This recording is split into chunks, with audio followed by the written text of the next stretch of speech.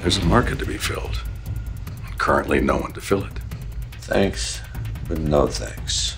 Can I offer a thought? Say a guy wins the lottery. Very next day, what's the one thing he does not do? He does not go buy another lottery ticket. There is gold in the streets, just waiting for someone to come and scoop it up. Those 11 men, and I think you know this, Mike, those 11 could sink us. My guys are solid. I vetted them with great care. They're paid to stand up to the heat, keep their mouths shut, no matter what. I need my money. You understand? What do you want me to do about it? Can you come to my house?